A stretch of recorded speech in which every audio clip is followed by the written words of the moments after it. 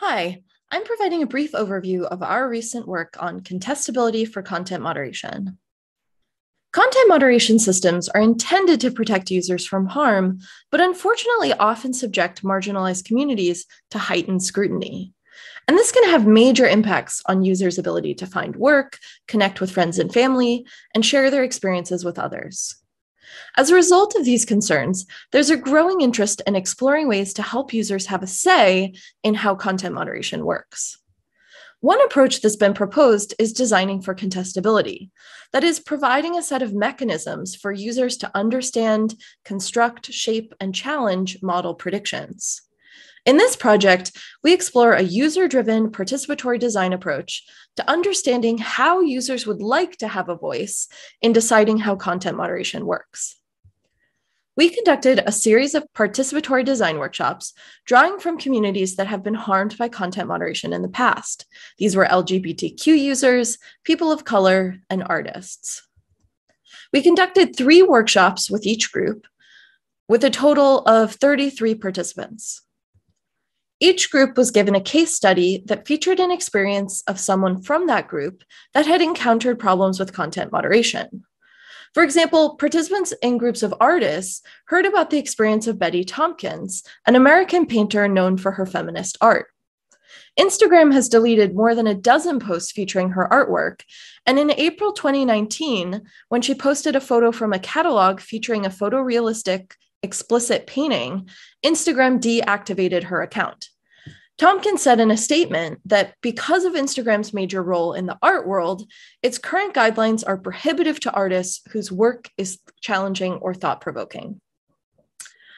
Prior to the workshop, participants completed a sensitizing workbook where they were introduced to those case studies.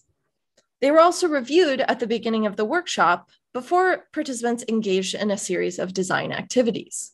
These activities were designed to be more structured at the beginning of the workshop and increasingly open-ended as participants gained confidence. Participants first filled out report cards for the platform, identifying values they considered important in content moderation. Then they considered pros and cons of specific proposals to address content moderation challenges. Towards the end of the workshop, participants engaged in more open-ended activities, creating a magical mug to help the protagonist from the case study, and then ending with their final design for helping users shape how content moderation is done. I'll focus on our second research question, the ideas that participants generated when designing for contestability in content moderation systems. For this question, we analyzed the transcripts as well as the design artifacts that were generated in the magical mug and final design activities. Using an iterative open coding, we identified 3 main themes. The first theme we found was a call for representation. Participants suggested both direct forms of representation, like a, quote, randomly selected jury duty or vote, but also indirect forms of representation, like focus groups or boards of users. While some people had theoretical reasons, people often suggested this to achieve very practical goals. For example, many participants were concerned with the cultural competence embedded in content moderation systems. These workshops were conducted during the Black Lives Matter protests of early 2020, and one participant noted that, quote, most of us would have known nothing about George Floyd had those social media platforms been censoring and not showing. And he tied the importance of these videos to the scarcity of other forms of access. Quote, for me, I think that social media platforms have to understand the difference they're making in terms of the oppressed groups in society today. So that's why I said, don't silence the voices of the oppressed. One of the beautiful things about oppressed groups is you use what's available to try to make the difference in your situation. And so someone in China or India muting that, it also serves as a double injury. Precisely because marginalized communities may lack other forms of power and access, the ability to make full use of social media becomes incredibly important. And representation by users can help platforms better address changing conditions. A second common theme that appeared in many designs was supporting users' communication with the platform. Participants talked about both whether the users can communicate with the platform, which we refer to as access, and how users communicate with the platform, which we refer to as argumentation. Concerns around access were typically seen in contrast to the current system, where users are stuck, quote, waiting multiple days while not getting anything back. Participants also suggested ways to support users' argumentation by allowing or even helping them to provide evidence or find the right way to say things.